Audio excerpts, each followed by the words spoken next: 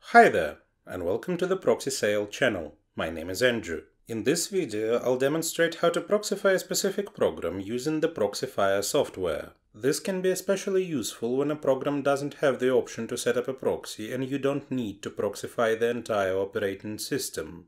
To achieve this, we'll be using the Proxifier software. In this tutorial, I'll show you how to set up a proxy and use it specifically with the Chrome browser. Open Proxifier. Click on the Profiles tab at the top, then click on Proxy Servers. In the new window, select Add. Enter your proxy details. Fill in the address and port fields with the IP and port. In the Protocol section, select the appropriate protocol type.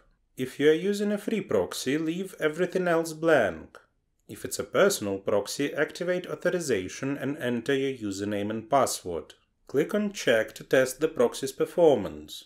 If the message appears in green, the proxy is working and you can start using it. If it's red, you'll need to find another working proxy. Once you've entered everything, click on OK and then Yes. The proxy has been set up, and now you need to connect it to Chrome. Go back to the Profiles tab and select Proxification Rules. Click on Add to create a new rule. In the window that appears, give the rule a name and select the chrome.exe file under Applications. In the Action field, select the proxy you previously set up for use with Chrome. Click on OK. You're all set? You can now use Chrome with your proxy.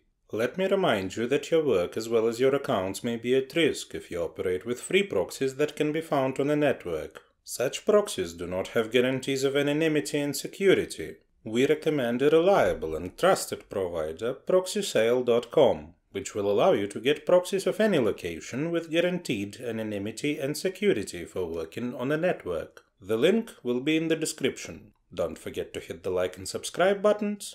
See you in the next video.